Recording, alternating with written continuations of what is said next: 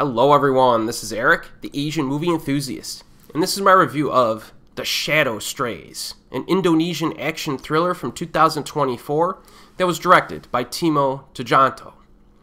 Codename 13, a 17-year-old trained assassin known as a Shadow, is part of an international organization of assassins. On a mission in Japan, she successfully assassinates her primary target, the leader of a criminal clan. However, 13 is dazed after accidentally killing a bystander and is incapacitated. Umbra, her mentor, eliminates the rest of the clan and rescues her. Umbra reprimands 13 for her lapse in focus and puts her under suspension for a psych retraining in Jakarta. But during her suspension, she meets 11-year-old Monji, who loses his mother, and she sets out to rescue him. So The Shadow Strays begins with a pretty fantastic, lengthy action set piece. Now this scene takes place in a snowy Japanese residence that is located in a forest area. Our protagonist and her crew go all-out attack mode on these Japanese bodyguards. And the first kill of the film is pretty nasty right off the bat, which tells you that this movie is going to be very bloody for an action flick. I mean, no surprise given the director, right?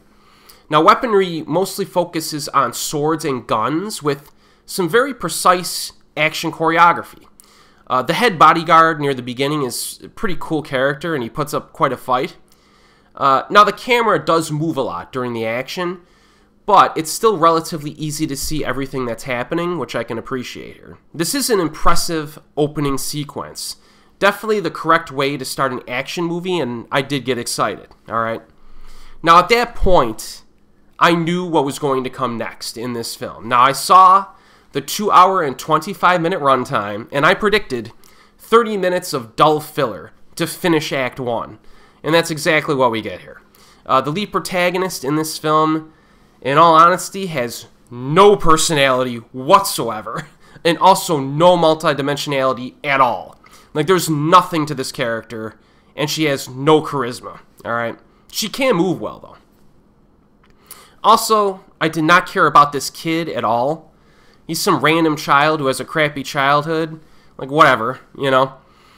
This is my biggest criticism of the film, as you might expect, and in my opinion, they should have eliminated the kid character entirely, given the lead protagonist a few scenes to show some personality, and they should have shortened the runtime and simply kept things moving with the assassin conflicts, assassin/criminal conflicts, in my opinion.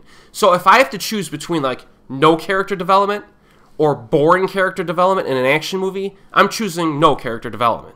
You know what I mean?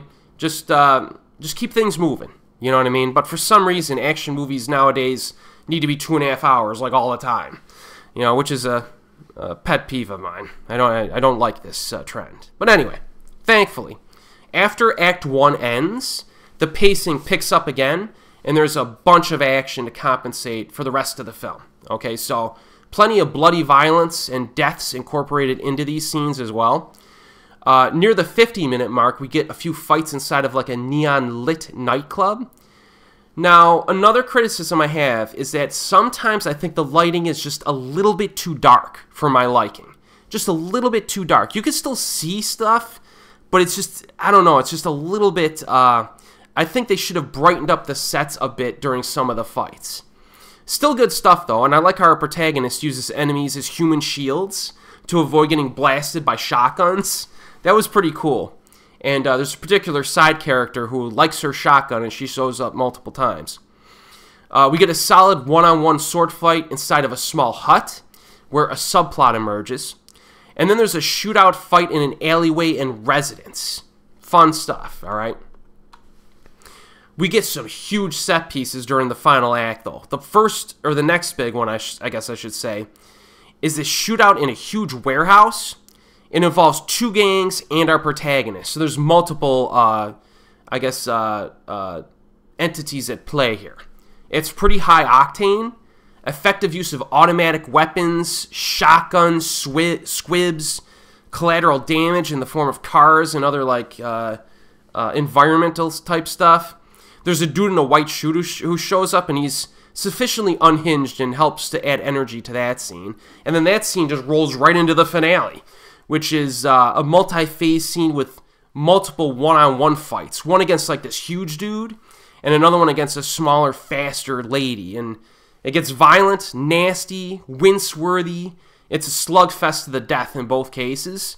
And our protagonist suffers a lot of damage during those scenes. So it's, you know, pretty satisfying stuff. All right, so I would say despite some pacing issues during Act 1, The Shadow Strays is a solidly entertaining action flick. And even though I would not rank this as high as like The Night Comes For Us or something like that, it's totally worth watching if you're into modern Indonesian action flicks. So I do recommend this quite strongly, actually.